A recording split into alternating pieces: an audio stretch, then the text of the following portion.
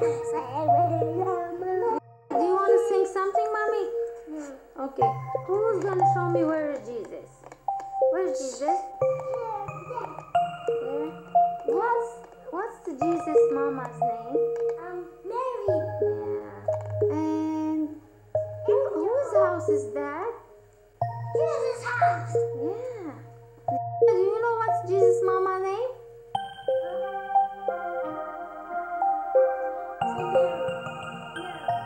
Yes, you do. Mary's house. Mary's house. What's this guy's name? That's above us. Oh, hey there. How's it going? In my opinion, one of the most profound aspects of the human condition is nostalgia. And I think the name, or I should say the etymology of it, is lost on a lot of us. Nos is coming from chronos, meaning time, algia, meaning pain. And when you're young, you do definitely feel a sense of nostalgia, but not the algia part, definitely not the pain. But at some point, as you grow older and older, the pain, the algia, becomes a lot more apparent. Baby videos go from being embarrassing and cute to, I don't know, nostalgic, I guess. And it doesn't have to be sad, it doesn't have to be sorrowful, it's just pain.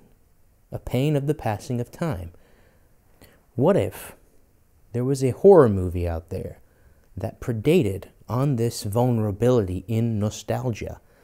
And I think I found the movie.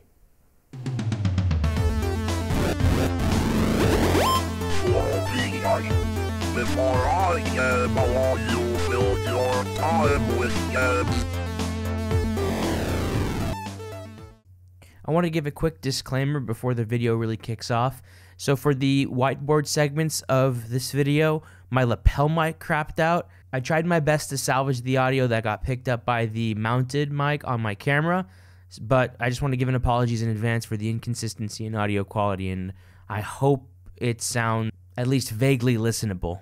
Thank you to those who stick around, and of course my apology to those who have to click off. Before we get started, I want to be absolutely clear. This is not going to be a review video for Skinamarink. In fact, I'm going to do my best for this to not even be your typical synopsis video. It's going to be an analysis of the plot. And Skinamarink is a very unique movie in that you really can't have the movie just explained to you before even watching the movie. It's an experience that you sit through, and if you want it to be explained to you, you come to a video like this. But a lot of movies these days, it seems like people are doing it the other way around. This is not the case. I'm actually going to go out of my way to make sure that if you haven't seen this movie, that you're not going to be able to sort of get away with watching the movie without having to actually go out and watch the movie by watching this video. This is purely going to have value for people who have seen the movie and have already watched it. So if you haven't watched it, please go and do it. And if you do want a review, if you want to make sure you're not wasting your time, let me give you a short review. Skinamarink is a fantastic movie. And what makes it fantastic is how cruel it is. And when I say cruel, I mean that in a good way. Imagine I have no mouth and I must scream, but in a much more smaller scale. That being said, as much as I really like the movie, I'll have to admit it is unorthodox. The way the story is being told, the way it's being shown, is a very unorthodox means of mechanically keeping the story going. And on top of that, the pacing is a very risky, slow burn. In fact, to even say it a slow burn, it's just slow. Not even much of a burn, to be honest with you. So it's very, very risky. However, I'm going to say this. You would think a movie of that kind of quality, or that maintains those qualities, would be an artsy-fartsy, inaccessible movie. But I find that this movie is actually very accessible. Even if you don't know what's going on, it's sights and sounds that are still great to marvel at and get you into the scary, spooky mood. And I think on a second rewatch, when you have an idea now just how everything pans out, it's cool to decode how the plot actually unfolds. So it's definitely a really good movie. That being said, this is not the movie you want to watch. This is not the movie you want to watch while multitasking. Don't be doing your homework. Don't be playing Minecraft. try your very best to simulate the movie theater experience. Dimly lit room, dark room, you're just focusing on the movie. Turn your phone off. Make sure food, drinks, snacks are within reach.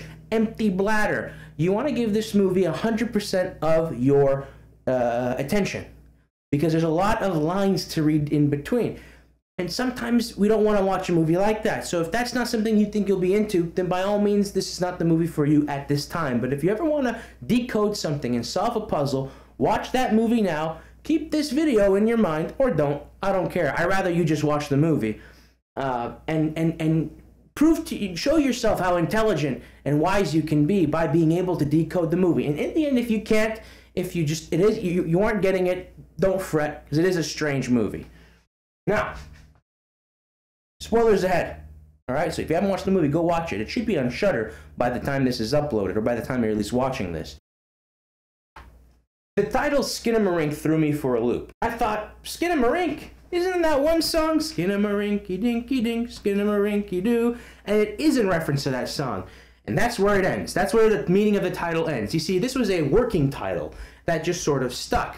And it serves a very specific purpose. That purpose is to be evocative. For those of you who don't know, this song, Skinamarink, is basically like the baby shark for Canadian children in the 1980s, and for American, or I should say United States children in the 1990s. That's me. And I grew up with this song. It's a very nostalgic song. So maybe that allowed me to be more receptive to this movie. You see, the title Skinamarink is evocative of the very same thing that red, plasticky, chunky toys, big blocky VHS sets and TV sets, wood paneling, the popcorny ceiling, drywall, carpet, that just liminal haze that just covers every memory in my mind's eye of my early childhood. The title Skinamarink is evocative of the same thing that all of those things are evocative of. It takes us to the realm, the realm of 199, the realm of 1995. Before this movie utters a word, a subtitle, a credit, the first word this movie utters is 1995. The first angle we get of this movie is a majority carpet and the bottom of our protagonist's feet and lower legs. This is something, as we get back into this movie again, we're going to get used to again, and that is the very unorthodox way that the movie is shot in. We see them fussing with this kid's tape player, big chunky red plastic tape player, and they're fussing with the buttons, but nothing is playing. They call out for their dad, and not getting any response, they go into his room. Still, nothing. Then they come out of the room, Kevin goes into what I believe is the toy room, and Kaylee goes down the hallway into perhaps her bedroom, or maybe to watch some TV downstairs. I have it flipped around. It seems that it's Kaylee who goes into that hallway room, which I believe is the toy room, and Kevin is the one that darts down the hallway. Now, this is probably something you didn't pick up on your first watch of the movie, so I want to establish this now. Which kid is Kaylee? Which kid is Kevin? So, Kaylee is the older sister. She's the child that's not wearing any socks. So the barefoot child is Kaylee. Kevin is the younger brother. He's the one wearing socks. You're not going to be seeing a lot of their heads, their bodies, anything. So you really are only going to be identifying them by their knees down. So it's of paramount importance, if you're ever confused which character is which, Kaylee's wearing like white pajamas without any socks, and Kevin is wearing like, I think, blue sweatpant pajamas with socks on. We see Kevin in the toy room throwing blocks and fussing around with toys, passing the time. And as the camera pans up, I believe the filmmakers are sort of implying to us that there is an unseen figure there, or unseen force there, stalking over Kevin. I recall looking very hard into this void within the ajar door, really trying to see if I can find a shape, find a figure. And I noticed the figures that I was seeing, the shapes I was seeing, they were just simply tricks being played on my eyes by the graininess of the footage. And that is a convenient little benefit to this movie, the entire time your eyes are going to be playing tricks on you. Little imperfections and, I don't want to say glitches, but I think they're like markings, like scars or whatever on the film. They're going to be playing tricks with your eyes. What was that? Did I see something? And that will be just, I think, a lifelong merit to how this movie plays out and tells its story. We see a bunch of dark shots of the house, and it is absolutely drenched in this liminal haze that is the film grain. And we'll realize that it just serves to add to the tone and the dreamlike nature of this movie. These shots lead us to the father's room.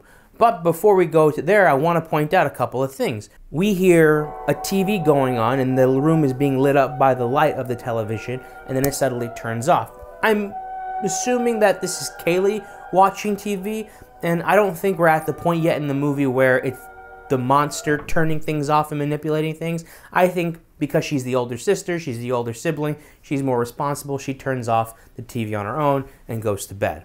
And then we see a picture of what I assume to be an adult female, likely the mother, and her face is just obscured by both the darkness and that liminal haze of the film grain, and there's just something eerily familiar about her.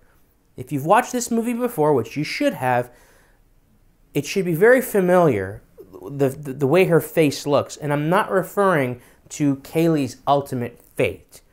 Think of another face obscured in darkness, featureless. But now we see the dad sleeping, notably in a queen-sized bed, with nobody sleeping alongside with him. We'll discuss why this is as we pick up on more evidence and data points, but I'll say right now, I believe the mother to have passed away at some point before this movie. But now we have our answer. The reason why the father didn't respond in the previous scene was not because he wasn't there, but because he was in such a deep sleep. Meanwhile, unlike father, Kevin is fussing and fumbling in his bed, he can't sleep, and then he gets out of bed and he makes his way to the hallway. He's sitting in the hallway, just sort of lingering in front of his dad's door. And he's sitting there in the protective glow of the nightlight. Yes, that magical device that's just as effective as crucifixes in the warding off of phantoms and demons alike.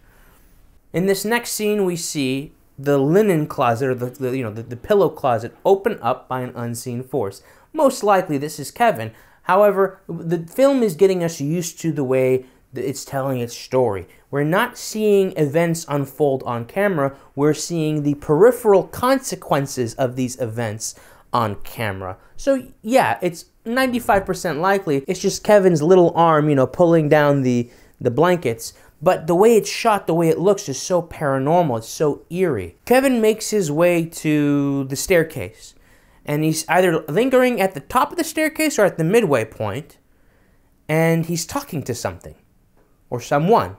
An imaginary friend, maybe Kaylee, but I believe this is our antagonist. He's talking to our antagonist. Kevin asks, "Are you hiding?" No response. And Kevin starts counting, kind of like a hide-and-seek kind of thing. He gets to 3, and suddenly we hear a thump. Kevin has been pushed down, or fell down, the stairs.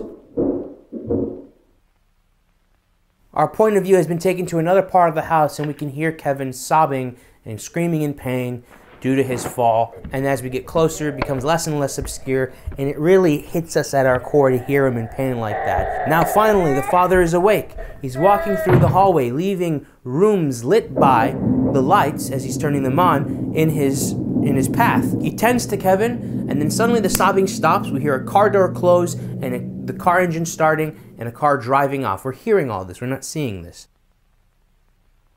The camera is panning around the house, letting us take in that 90s Kino, that 1995 Kino. And then suddenly, we land on the VHS and the TV, and it turns on. Now, this could be Kaylee watching the TV herself, but I think this is our... what are we even going to call this thing? Monster? Demon? Ghost? Maybe we should call it the Skinamarink. So anyways, the Skinamarink is watching the TV.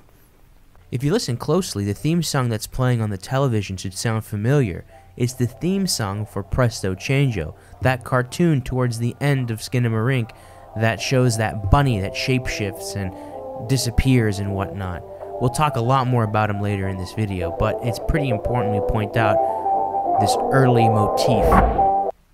Throughout this analysis, I'm going to do my best to help decode and interpret what these cartoons are telling us throughout this movie.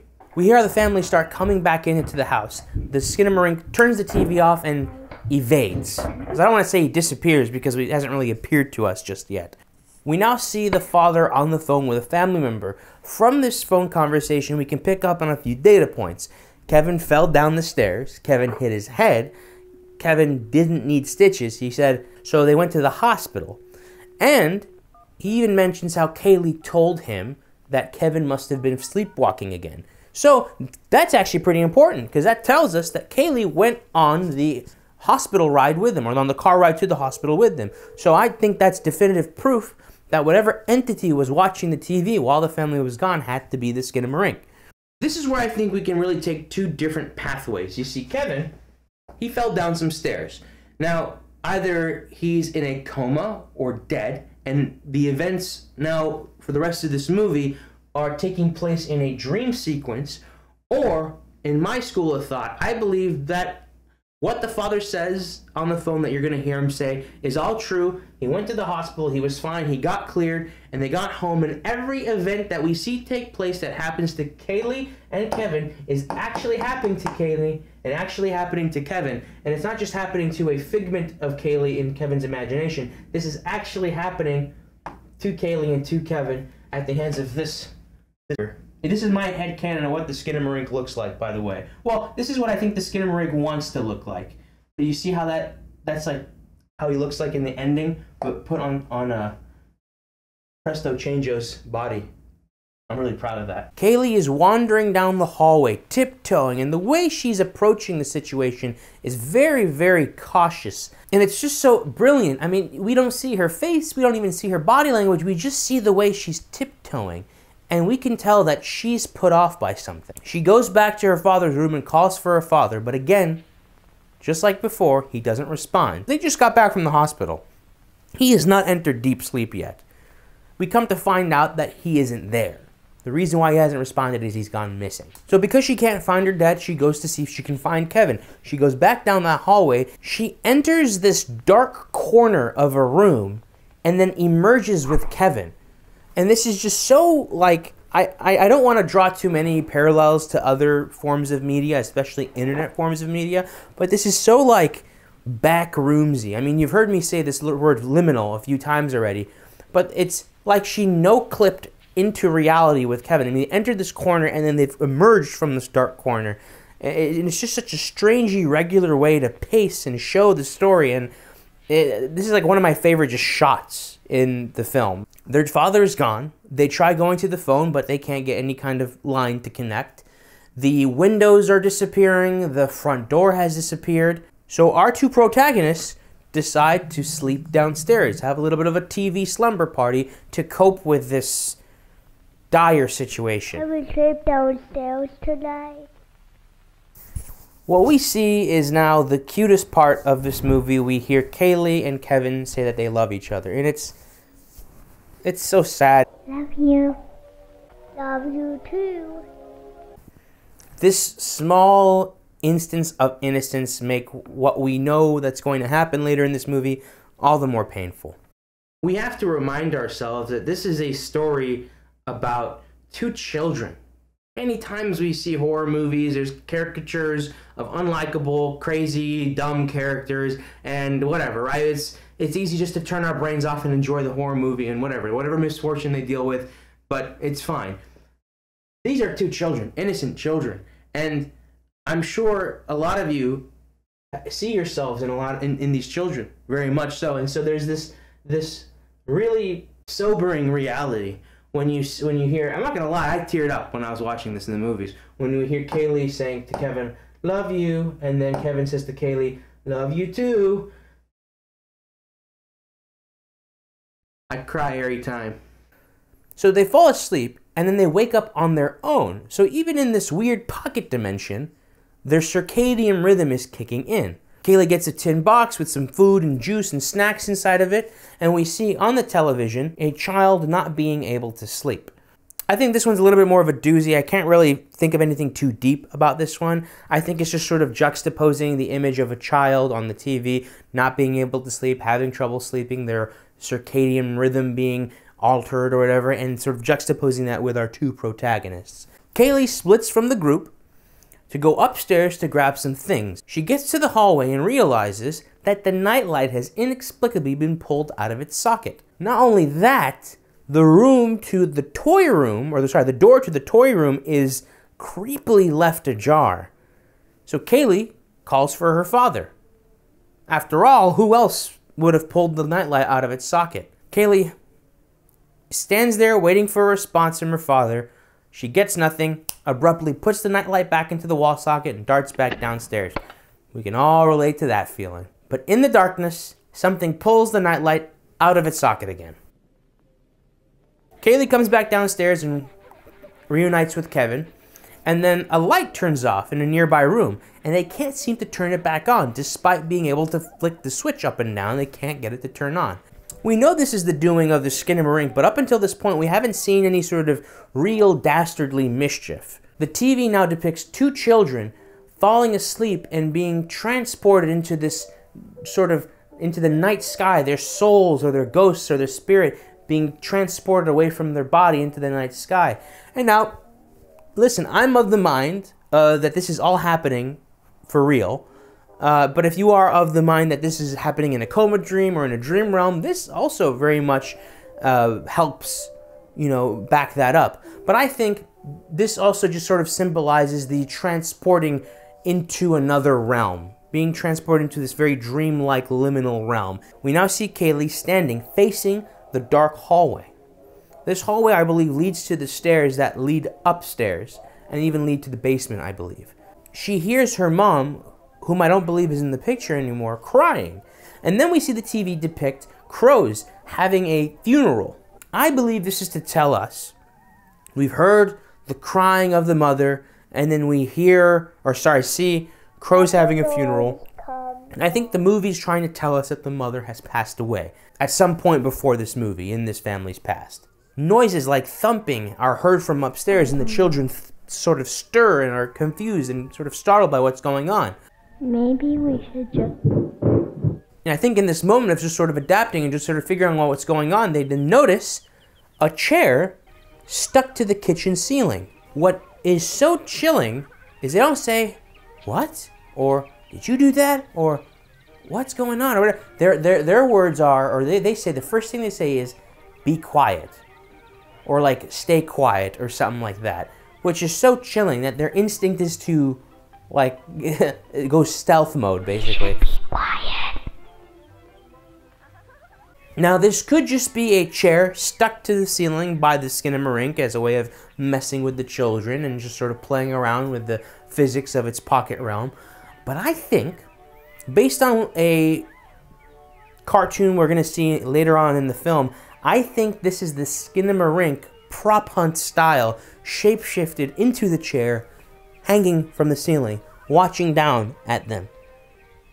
I don't know, maybe I'm just trying to make this movie even scarier than it actually is, but the idea that this is just the Skinamarink just hanging there, and we see a chair, but you see, that disgusting beast that we see at the end of the movie staring down at them, it freaks me the heck out. We then hear, I believe, Kevin say, "I don't want to talk about Mom." So it's obviously a touchy subject. I think that just further backs up the fact that the mother's no longer in the picture because she passed away. The toilet is gone now. This should be the first evidence of the Skinamarink's detestable evil ways. It's already trapped these children in its little realm, separating them from their home world, but that just seems to not be enough. It removes their ability to go to the bathroom with dignity. So Katie is then investigating the noises. She sees the doll floating or stuck to the ceiling, similar to how the chair was stuck to the ceiling. And then one cheap jump scare later, our protagonist puts some buckets in the bathroom, and the TV depicts a child feeding birds. Now this one I'm honestly stuck on. It could just simply mean the children are somehow feeding the Skinamarink. It could be maybe depicting a child making friends with a dirty animal or a beast that it shouldn't be making friends with. I don't know. This one, I'm kind of stuck on. We then see an elaborate Lego-scape. We're going to see the Legos be shifted around, and I believe that's sort of to be juxtaposed with the sort of topsy-turvy nature of this house, this new house that they're living in. Kaylee seems to be fixated on this dark hallway. She hears a feminine voice telling her to come upstairs. But despite hearing a feminine voice, she goes to her father's room and sees her father there. No female in sight, at least not yet. Her father, or what looks to be her father, tells her to look under the bed. She looks under the bed, but not long enough. She says it's too dark. She then is told to try again. She looks under the bed, and in the hardest fake out I've ever experienced, I mean, after that dumb Barbie jump scare, I thought we were going to get really hit hard, but no. She comes back up from the bottom of the bed. The father is gone, and now we see her mother sitting with her back turned towards her on the other side of the bed. Now, I believe that the reason why the father told her to look under the bed was because the father was not actually the father, but the Skinamarink. And so she needed to avert her eyes away from him so he could quickly shapeshift into the mother. The mother is asking Kaylee to avert her eyes, but instead of looking underneath the bed, to close her eyes. Again, another hard fake out, jump scare fake out, but Kaylee closes her eyes, opens them, and the mother is gone. So I believe this shows us the Skinamarink not only has the ability to shapeshift, but has the ability to disappear or maybe even teleport itself across different planes. In that same room, there's a connected room to that bedroom. I think that maybe might be like a bathroom, like a master bathroom of some sorts. But I think we see a shape in the doorway of that, and we hear a sort of struggling version of the mother's voice and cracking and gross noises. And we hear the mom, or the Skinamarink pretending to be the mom, telling Kaylee to go back downstairs, to get away, to leave, because Kaylee's going to see or witness the sort of the facade be broken. I seem to have misremembered, so there is no shape in the doorway, but there is this shape that comes out of the doorway. I'm assuming a hand or some sort of tendril of sorts, or just some sort of appendage of the Skinamarink right before the scene changes. Now, I think it's safe to say at this point, Mom and Dad are not in the picture anymore. It's all Mr. Skinamarink.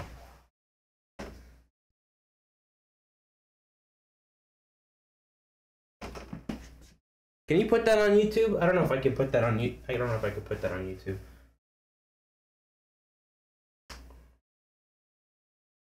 There we go. We then hear a screech, the scene ends, and then we see the TV again, depicting a monster tormenting two small creatures, two small little cute creatures. That one's pretty obvious. The monster is the Skinamarink, and the two creatures are Kaylee and Kevin. Now, we are pleasantly surprised to see Kaylee making it back downstairs, but she definitely doesn't want to talk about what she saw. So she asks Kevin to help move the couch, to help barricade that TV room against whatever beast she saw, which it's not going to help, but it's at least they're trying something. Kevin is curious as to what's gotten Kaylee all shaken, but she doesn't want to tell him what she saw. The Skinamarink lures Kaylee upstairs, and we see this shot of this like door, you know, in a lit room, and we see this shadow, and it looks like a head and shoulders and like a figure. It looks like a person. And I remember this shot in the Skinamarink trailer, and I thought, ooh, that's a creepy looking shot. But maybe it's just my eyes creating shapes where there just isn't anything there. You can hear Kaylee heavily breathing. We then hear the Skinamarink refer to Kevin for the first time, asking him to come to the basement. In the basement, we hear Kaylee calling out to Kevin, muffled, "I'm scared. I feel strange." We have a point of view of Kevin, and the camera is panning, and we see a sort of obscured Kaylee sitting crisscross applesauce in the basement, and we get hit with a quasi-tasteful jump scare of our poor Kaylee with her face.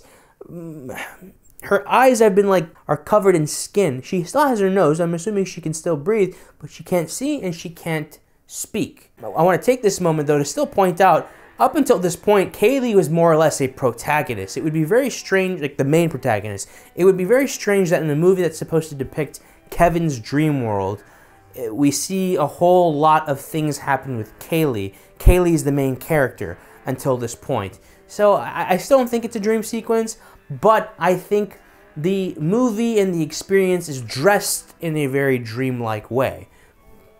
Because maybe that's just how the Skinamarink wants to format its pocket dimension. Kaylee is now donezo. She's not dead. That would be too nice. I mean, not nice, but I'm saying it'd be too merciful of a fate, with this movie and its craziness and cruelty. So Kaylee is now, I'm going to put an X. She's out of the picture. She is no longer the main character, the main protagonist. It's now Kevin.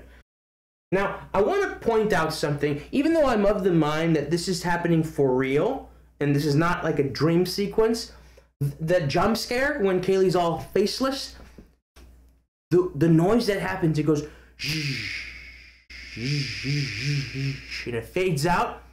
Dude, when I was a kid, and I'd wake up from nightmares, when I'd wake up in the cold sweat, I'd hear that. That's the noise I would hear. Something similar. Or sometimes it'd be like train tracks, like. The TV depicts a cartoon character opening a whole bunch of doors. I mean, that's pretty easy, right? It's, it's sort of symbolizing the non-Euclidean, topsy-turvy nature of this dimension. Kevin is rummaging through a tin box, probably going to eat his sorrows away or trying to distract himself from the craziness that he just saw. But then the Skinamarink calls his name, and we even see the dropping of a juice box. He gets startled, and then the Skinamarink tells him to sleep. And then we hear a thud. So Kevin's asleep now at the behest of the Skinamarink, which kind of frustrates me. First of all, now we know the Skinamarink has the power to put people to sleep.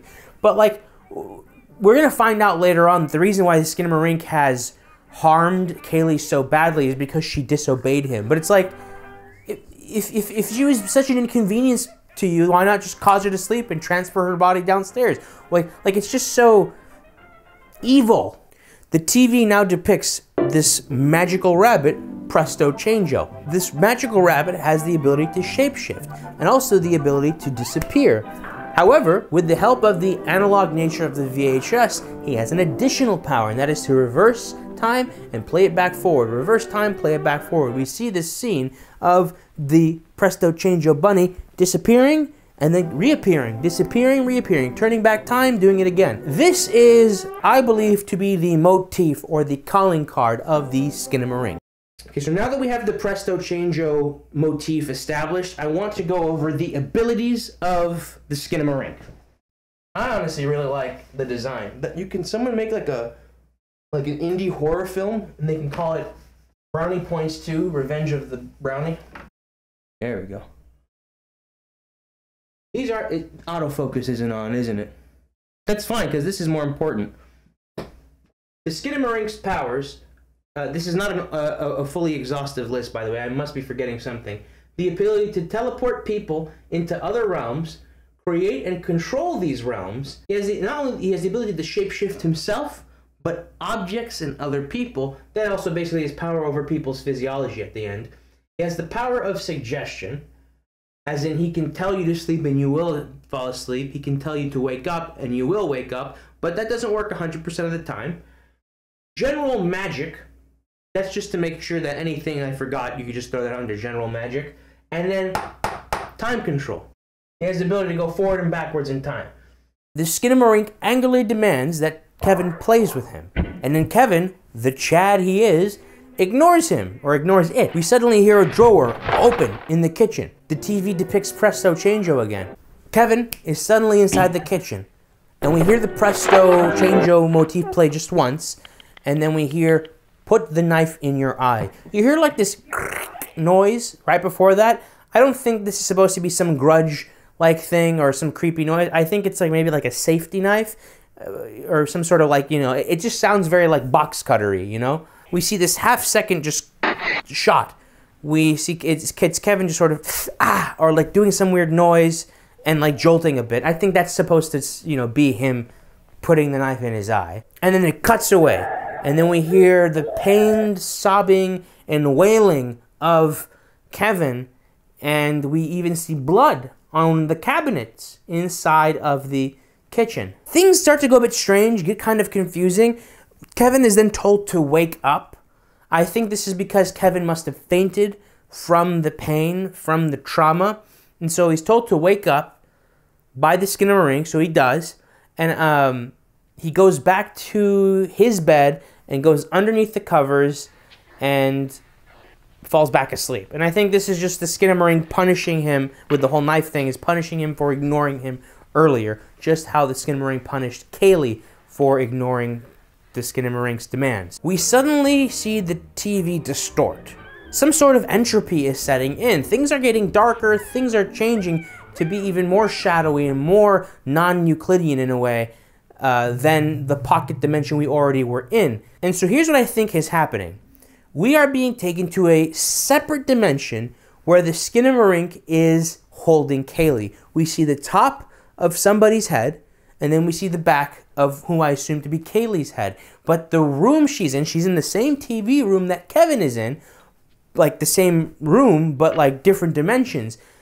Kevin has the TV on, or Kevin is sleeping, I believe with the TV on, in his pocket dimension, and Kaylee is sitting there, I'm assuming still faceless, in a dark room. It just feels different. It's almost like a punishment or a compartment that Kaylee is being held in. Suddenly, Kevin hears the phone make a noise, like a line waiting kind of noise. And it seems he can now make calls. So his first call, the smarty pants he is 911. Which, by the way, I want to point out, these kids are so smart. When they find out their dad is missing, first thing they do is call 911. These kids are so smart, and so he's calling 911. And the 911 call is very convincing. I think the dispatcher is an actual person. Maybe the Skinamarink is allowing Kevin to reach out to the outside world, giving him this sort of false sense of hope. Because, I mean, after all, what is the dispatcher going to do? What are the cops going to do? They don't have the same interdimensional powers that the Skinamarink has. It's also a possibility that this dispatcher is just another fabrication done by the Skinamarink. A long phone call takes place, and then suddenly Kevin drops the phone for some unknown reason. And we see the Skinamarink turn the phone into a toy phone. Kevin asks, "How did you do that?" And the Skinamarink shows its dastardly hand by laughing, this guttural, maniacal cackle.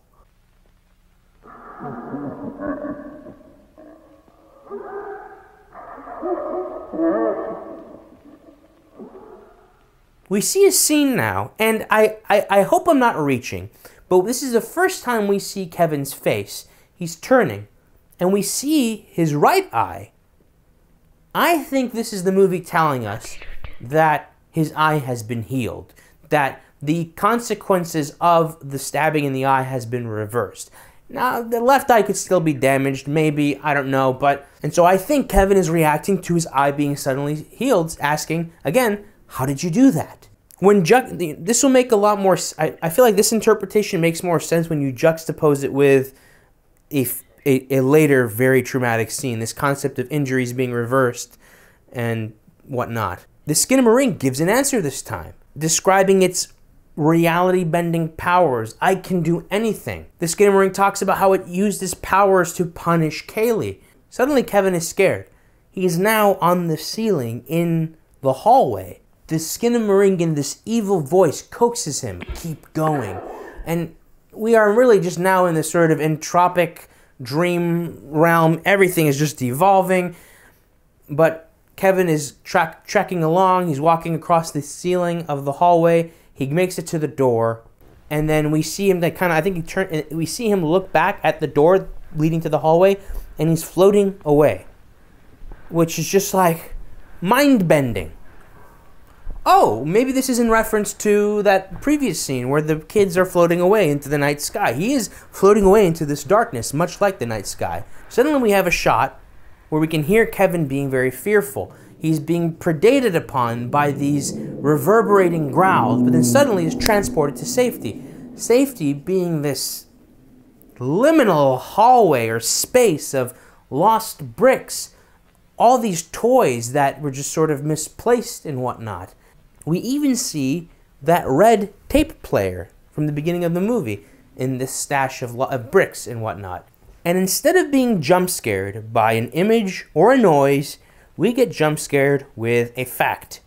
572 days. Kevin and Kaylee have been in this nightmare for 2 birthdays. And so Kevin has been in that toy place, what I think to be the Skinamarink's like toy box, for 2 birthdays. And Kaylee in that dark pocket dimension for 2 birthdays. But it seems the Skinamarink wants to play again. We see Kevin almost being pulled out of this toy box, this little liminal space. We also see Kaylee in her pocket realm fading out. But the way she's fading out is so strange to me. It's not just like a fade. It's like a bottom to up wiping motion. By the way, does this look familiar to you? The style of which she's disappearing reminds me so much of Presto Changeo, and I do not know what to make of that. Nonetheless, Kevin is being pulled out of a toy box, and Kaylee is being pulled out of this sort of hell to reunite the 2 siblings. This part still perplexes me. We see 2 sets of baby pictures. We see some baby picture showing a faceless baby, which this should obviously symbolize or denote Kaylee. But then we also see a baby without a head, a headless baby. And naturally our brain wants to fill in the blank with, well, then somehow that's got to mean Kevin. And I'm really trying to wrap my head around this. If the faceless baby is Kaylee and the headless baby is Kevin, maybe it's supposed to symbolize how Kaylee's face has sort of blurred over. He's losing memory of her. Mind you, this has been 2 birthdays they've spent away from each other, away from their home realm. And perhaps if the headless baby is Kevin, maybe it's supposed to symbolize Kevin either like going crazy, losing his head, or it could symbolize Kevin's loss of identity. I'm also thinking that all of these pictures will be pictures of Kaylee. Maybe this is Kevin being shown pictures of Kaylee by the Skinamarink, and some of them are a faceless Kaylee, which is a reference to her punishment without, having her face stolen from her. And maybe the headless pictures of Kaylee, if we are to believe that these are pictures of Kaylee, are referencing a scene that's going to happen shortly. Okay. So we see a small bit of blood splatter. Then we hear some strange murmurings. And then Kaylee screaming. And then suddenly, a big splash of blood. And then the Presto Changeo motif plays, and then things reverse. And it's back to that one initial splatter of blood. And then the same thing happens again. The murmuring, and then Kaylee screaming. Presto Changeo motif plays again. It reverses. The Skinamarink is unkilling Kaylee and then killing her again. The same thing happens again, but this time you can hear this detestable, smug chortle that the Skinamarink is giving off, and then you just hear, like, you barely hear it. But you can see on the subtitle, "Mommy." Maybe it's Kaylee calling out for her mom as she's being subjected to this damnation of torture. I mean, a fate worse than death, truly. And the fact that this beast is finding entertainment, like how we find entertainment with playing with dolls and playing with Legos and playing with the Barbies and stuff, this Skinamarink gains entertainment from killing and unkilling and killing and unkilling and killing a child, an innocent child. They got to make a Skinamarink too, where John Rambo comes and cuts his head off and then saves the 2 kids, and they go to therapy and they, cope with it, and then, but they live off, to cure cancer and solve world hunger. That's my headcanon. You see, I think what happened, Kaylee was in her pocket realm, and Kevin was in his sort of toy box pocket realm, and the Skinamarink thought, because you've done this before with your toys, right? You take Batman in one toy box, you take Barbie in the other toy box, and you have them interact. It's almost like the Skinamarink has taken Kaylee from one box and then Kevin from the other box and is having them interact again. But he's torturing Kaylee and having Kevin react to it. Now we're going to break down what I believe to be the various dimensions and realms that the Skinamarink has control over and where each child is located and whatnot. So I believe, in the beginning of the movie, we were in the home dimension. And then during that scene where, after the scene where the father falls asleep and we see Kaylee walking through the hallway all creeped out and whatnot, we are in the Skinamarink's dimension. The first layer, if you will. Kaylee gets punished and gets sent to the dark pocket dimension. And then later on, the Skinamarink, when he tells Kevin to be like, oh, keep going. First they take a detour to like a scary pocket dimension. I'm of the mind that those scary reverberating growls are not of the Skinamarink.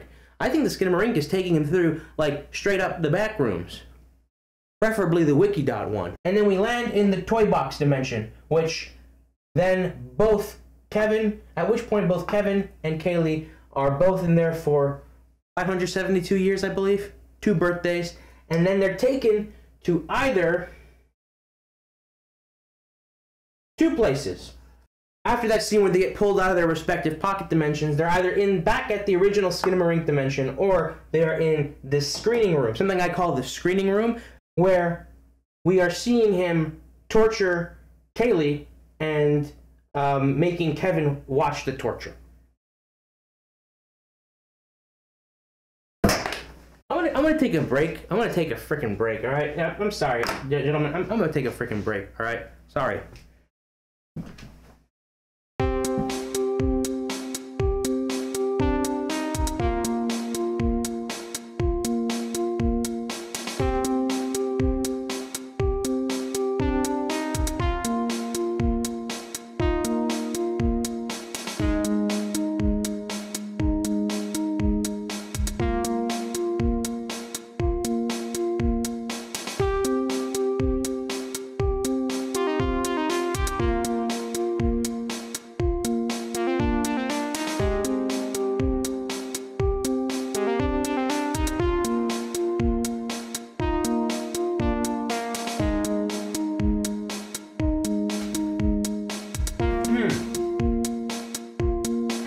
My bad. Anyways.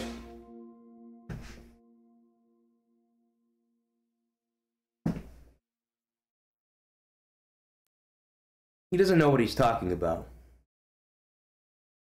I get where he's coming from, but he doesn't see the full picture. He only probably sees half of it. If that, honestly. We are taken away from this horrid scene, and Kevin utters Kaylee's name. He remembers her. And then he asks, can we just watch something happy?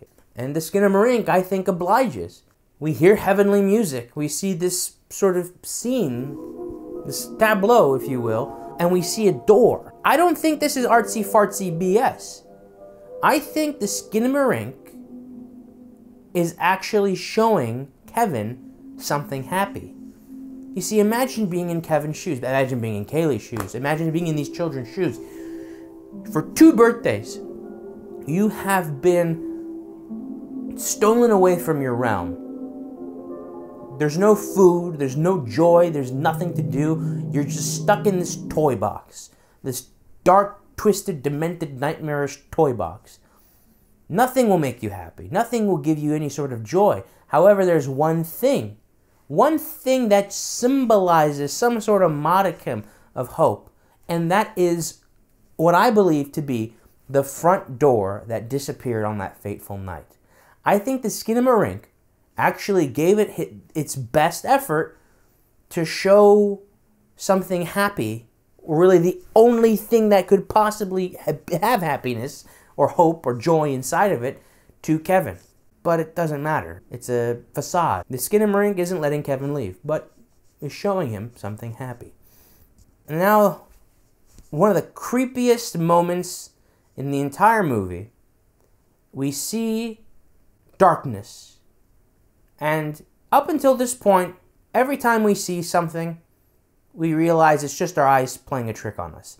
You look in the corner of darkness, you look in a little ajar door, that shadowy void. Did I see something? Nah, that's just the graininess playing tricks on my eyes. Well, this time, that little shape forming on the left side of the screen, that's for real. That's for real. And it comes in and it comes in and you're like, that's a face. That's a face. And I can even make out a smile. I can even make out the eyes. Remember how earlier I was asking if the picture, that obscured dark photo of the mom, looked familiar? I honestly wonder if this is like the Skinamarink trying to get a mom face going, you know? That's regardless, you know. Anyways, the fattest fake out of all time. I was expecting a jump scare. The Skinamarink is peering over Kevin and tells him to go to sleep. Kevin asks twice, "What is your name? What is your name?" And then the movie ends. On not my third rewatch, but on editing and going through the movie and all the various scenes, I noticed at the very end, Kevin asks twice, "What is your name? What is your name?" And the response we get from the movie is, "The end." Is this supposed to be... If I'm going to interpret this as the response to Kevin's question, that maybe this face that we see is supposed to be death personified, then that would go against my theory of this being a never-ending torturous realm. It does come to a merciful conclusion. You can call it that, really, merciful. And if that's the case, it could very well be that that face that we see at the end is not of the Skinamarink, but actually some sort of angel of mercy or death or whatever. And that would almost kind of make sense, because if you remember earlier on, that blurry, obscured photo of what I believe to be the mom reminded me so much of that final obscure face in the ending. Maybe that's like the mom coming back. And no, because the problem is that creature says go to sleep, and it sounds just like the Skinamarink. It's the Skinamarink. It's the Skinamarink. That's all. That's just saying the end. It's just the movie saying the end, and we never get the name. The name is Skinamarink. What's your name? I'm the Skinamarink. But hey, listen, if you are of the mind that this is a coma dream, and eventually it ends in Kevin's death, then that's perfect. That's the ending right there. What is your name? The end. I'm the angel of death, also known as the Skinamarink. Sorry, I'm bringing in a lot of levity because this movie did really affect me. I want to say for like about a week, my psyche was just being eaten at by this movie. You see, when I was first walking out of the movie theaters, I was impressed with the movie. I liked it. It was good. And then after time kept passing, it got better. Because I was thinking about it, and I kept thinking about it. I kept thinking about that blood splatter scene. I kept thinking about how merciless this entire fate and ordeal was for these two innocent children. And it's just, why? Why make a movie about this? Because these people are geniuses. And it truly ate away at my psyche for about a week. Now, does that mean my taste in movies is oversimplified? Am I just a big, sensitive fucking baby that needs to just grow a pair? Yes, but that's not the point. You see, when I was watching this movie, I was in the middle of watching a whole bunch of baby videos with my sisters. So already I was very vulnerable to this sort of feeling of nostalgia and the innocence of childhood. And it doesn't help that I was born in the mid-90s. So, I mean, like, this image, I mean, these images and the house looked so much like the house I grew up in. I guess that's why I was very receptive to it and very sensitive to its very specific tone. You know, in the beginning of this video, I was drawing a lot of parallels and references to this concept of nostalgia. And while I still do believe that it sets the stage for nostalgia and you're kind of taking in all that 90s kino, it really chucks that out the window and it becomes more about just a merciless, cruel story about how dangerous and how traumatizing it could be as a child to be abandoned, to not be seen and watched. We do see these themes early on in the movie of the father not being present for his children, only being there during perceived emergencies. And so even if my theory is correct, which I'm not even sure if it is, I think that my literalistic interpretation of the movie might be in the minority, and it's more likely that it's a dream sequence and whatnot, because that's what the short that this is based off of, heck, is more explicitly about. I think in both interpretations, there is this consequence of lack of presence in parenting and how damaging it could be for a child. It makes sense that it's so cruel. It makes sense that it's so brutal. Because what demographic is more undeserving of this cruel fate than children? Did I word that right? I'm trying to say that there is no demographic that's... Bad things should not happen to kids. That's what I'm trying to say. I believe that the unorthodox means of telling the story was a feature of this movie, because you would not be able to depict what was happening to Kaylee, what was happening to Kevin in a very explicit, clear way. If you did, this would be like a rated X movie. This would be a banned movie. So you need to tell the story in a very implicit way, in a very read between the lines way, and I think that softens the blow a little bit to allow you to think rather be shocked. You know, if you saw this actually happening, you'd be like, oh my gosh, how dare you? How dare you depict such images? But when it's told in a very implicit way, you're like, no, that can't. That's happening? Is that happening right now? I think that's the difference. Both examples are equally cruel, but because one is done in an implicit way, it's more tasteful. This is going to be abrupt, but I'm done rambling because I have to edit all of this. Thank you for watching. I hope you enjoyed. I hope I helped make sense of this crazy movie, and I hope it confused you, because the more confused you were by this movie, the more value you got out of my video. That's my goal. So, thank you for watching. Hope to see you next time, or more likely, I hope you see me next time, because this was quite the undertaking.